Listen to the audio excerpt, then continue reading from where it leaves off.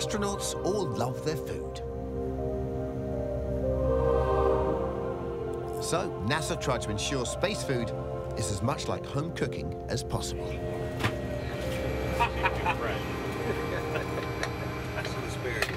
Oh, yeah.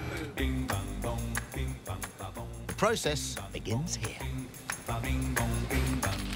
We're making spaghetti with meat sauce. It's only when it gets back to the NASA lab things change. Thank you. Spaghetti and meat sauce is just one of 250 options that the astronauts can choose from. And all of them are forensically prepared. We have a database where we maintain the nutritional content of all our products, calories, fat, protein, carbohydrate, things like that. The biggest challenge with cooking for space is weight. It costs $10,000 to blast each 1 pound serving to the astronauts. NASA has a clever way of dealing with the cost by removing 97% of the water.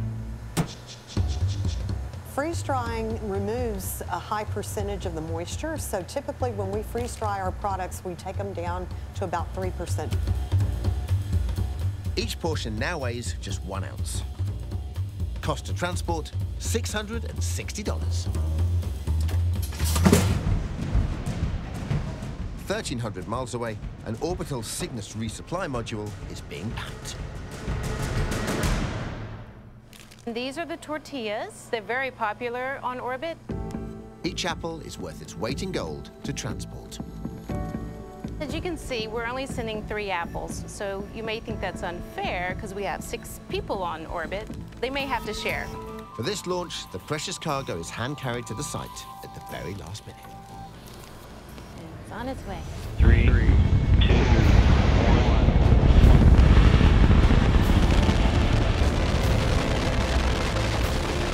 Less than a kilometer away from us now. 2 days later, and the groceries are arriving. We're getting ready to berth the Cygnus 1 vehicle. All right. Looks really good. Perfect. Perfect. All right. Bonus food. Including some surprise treats from their families. Wow. Look at that. Tortillas. The real tortillas. Look at that. Real tortillas. Wow. Oh my goodness gracious. The greatest hot dog relish in the history of man. Oh my gosh, my wife didn't tell me about this.